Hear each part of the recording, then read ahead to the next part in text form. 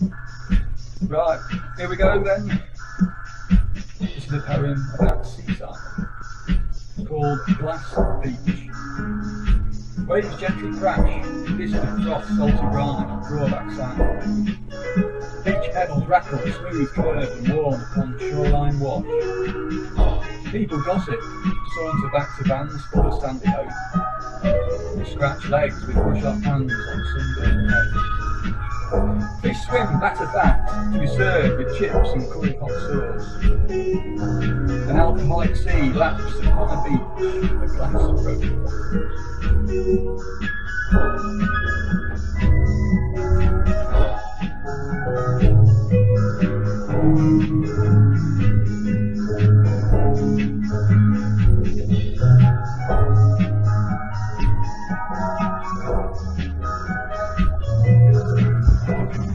The demise of Spiderman and the Flygirl.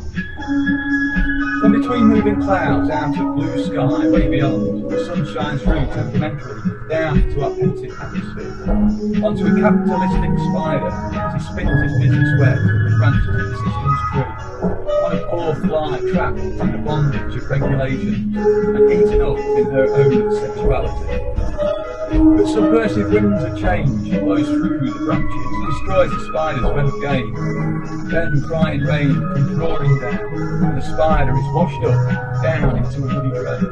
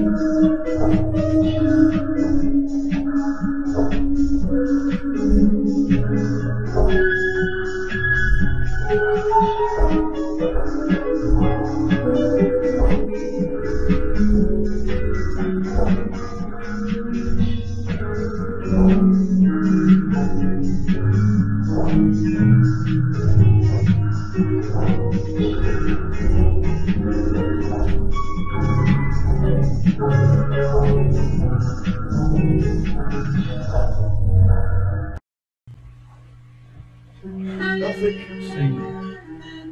Beneath gas lamps, black night skies, to weary sounds of distant cries. We walk streets, cobbled stones, through darkened alleys, squalid zones.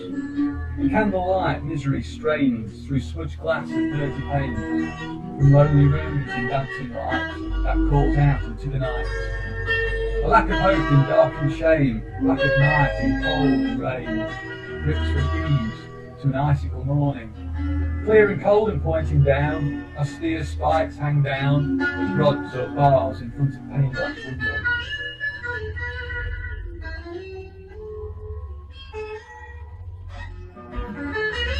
Trouble. Dozy doors snore and swing, ascending steps, taps, footsteps echo. Evidently trying to do our jobs, fingers stain white-leaved sheets. Movements are traced. Inquisitions follow us home into dreams restlessly. Imagination bangs its head on smooth, hard-walled corridors, and through an endless, hapless maze of dreams, life's dignity screams in silence.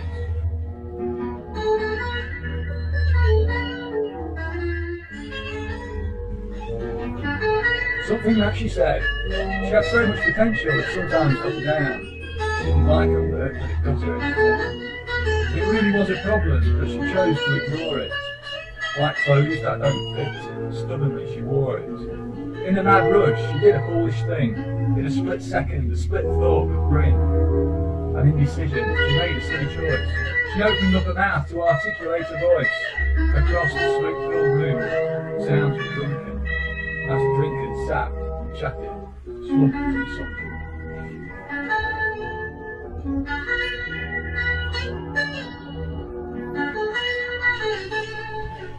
Okay then, here we go. Sentenced to death.